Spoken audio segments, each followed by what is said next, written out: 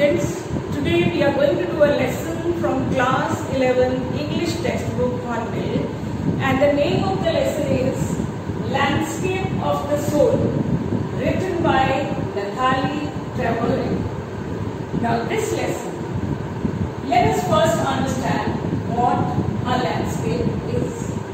Landscape is a scene of nature's beauty with forests, mountains, trees, birds and all the beautiful things of the nature.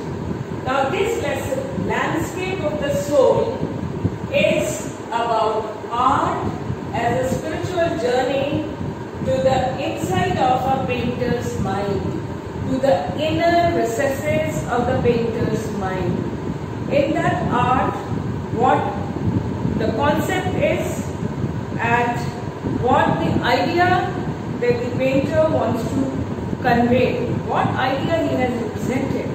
So this lesson is about art as a spiritual journey to the inside of a painter's mind, to understand what the painter wants to convey. Now, in this lesson we have basically two things to deal. One is art as a spiritual journey to the inside of the painter's mind, and second is outsider art, art or raw art.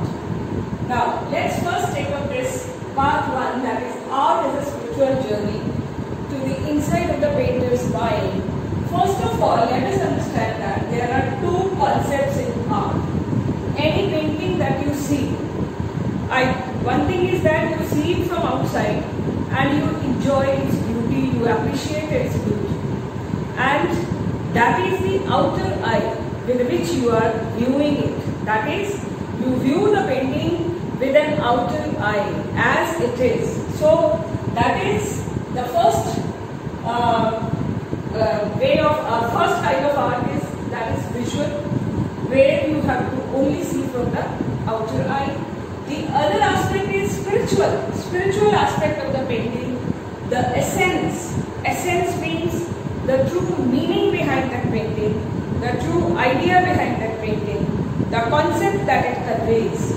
So art has two forms. One is visual, that is physical, and the other is spiritual, and that is the real meaning behind the painting. For a layman, it is the outer view.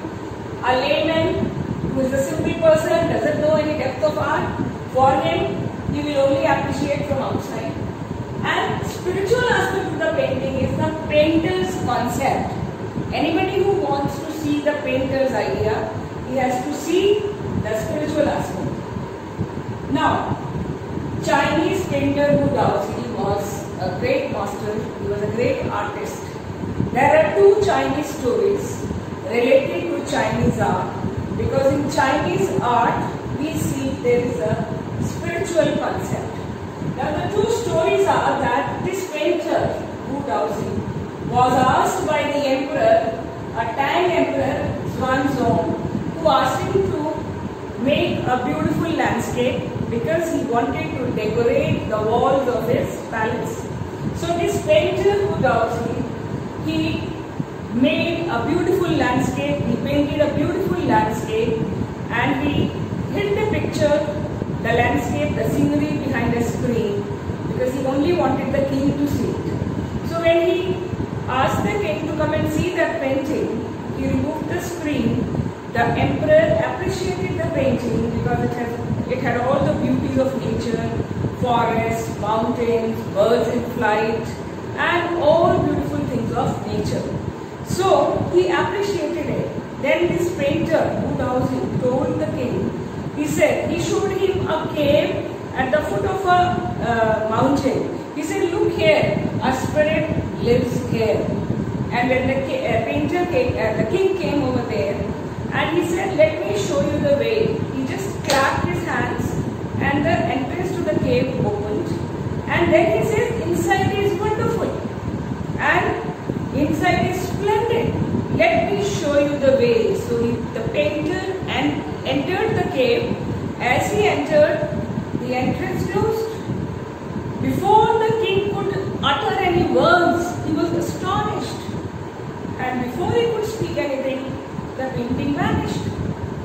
So, in this Chinese story, it is that when the art assumed its perfectness, it assumed supernatural powers and it vanished.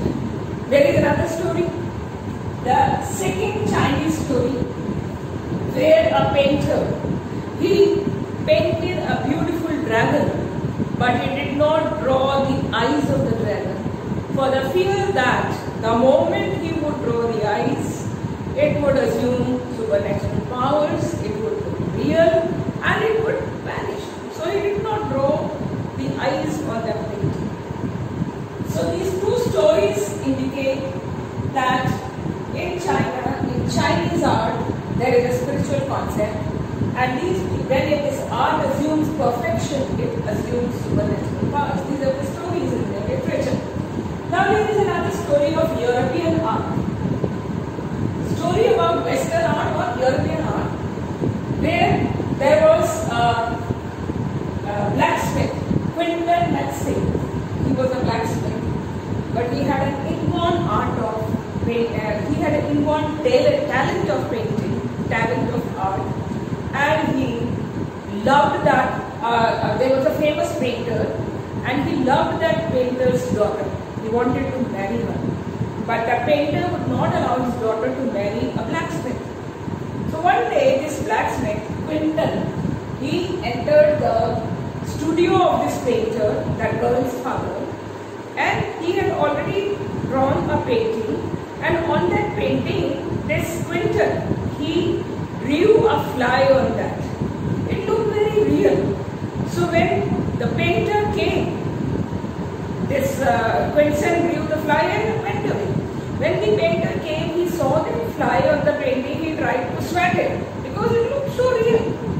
Now he realized that this boy who had drawn this fly on the painting, it looked so real and it was illusionistic. Illusionistic means it gave the feeling that it was real, and he realized that he was a great painter. So he took him into his studio as an apprentice, trained him, and later on Winston became a great painter, and his father, painter, married his daughter to Winston, and he became very famous.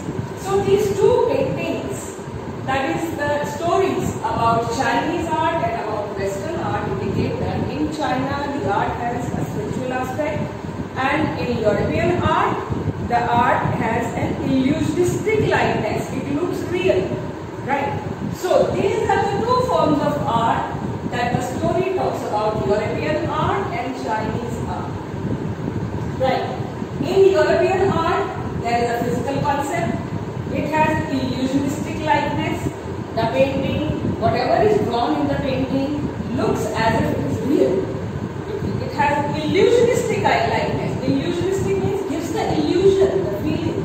And in Chinese paintings, there is spiritual concept. Conceptual space in every painting, in every Chinese painting, there is a concept, there is an idea that is represented. For looking at European art, you have to have the outer eye. You have to see it from the outer eye.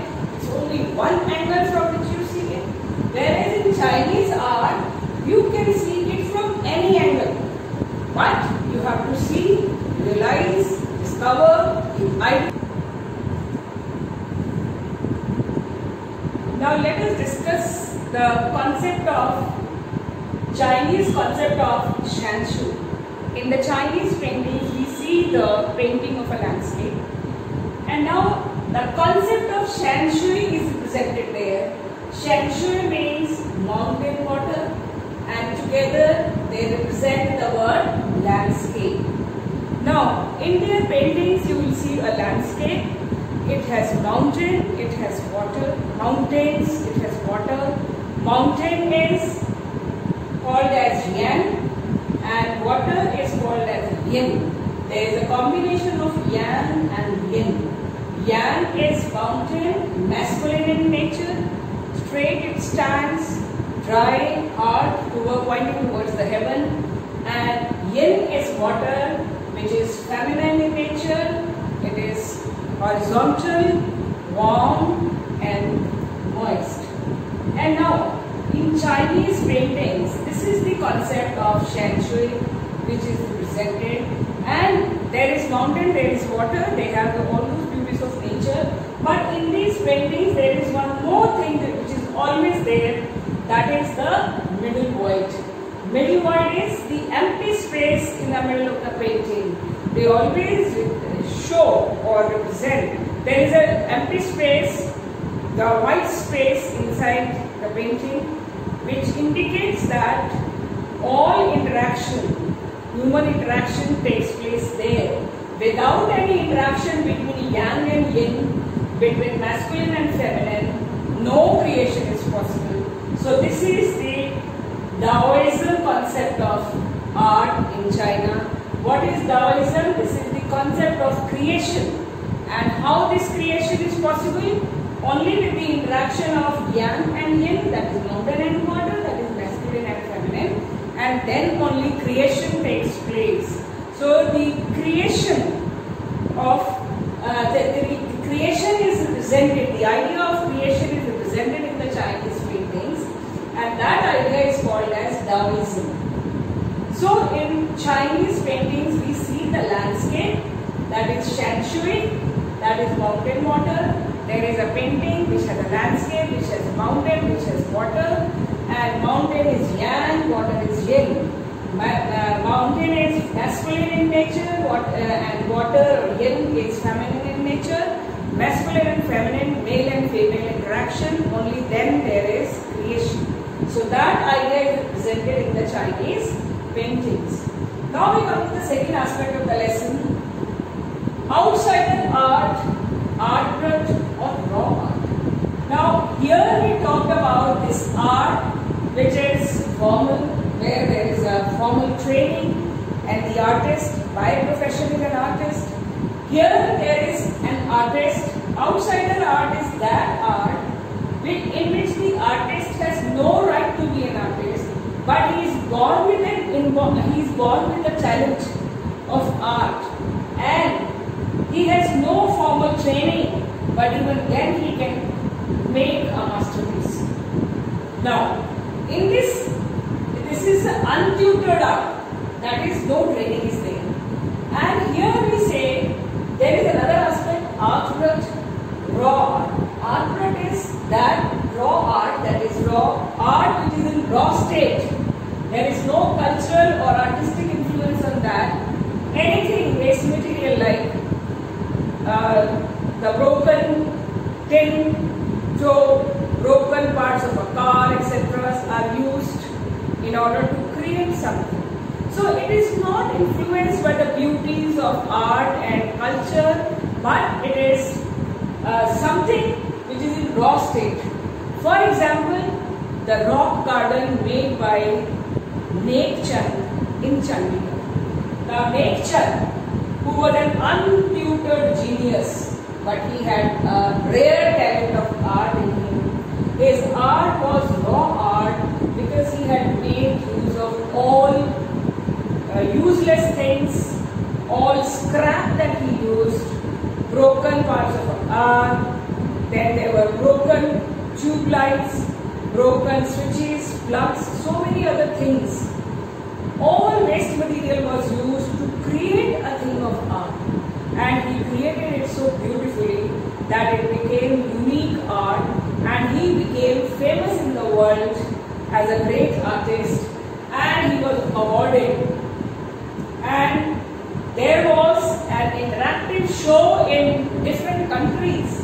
The name of the show was Realm of Nature. This interactive show was held in museums of Switzerland, Belgium, France and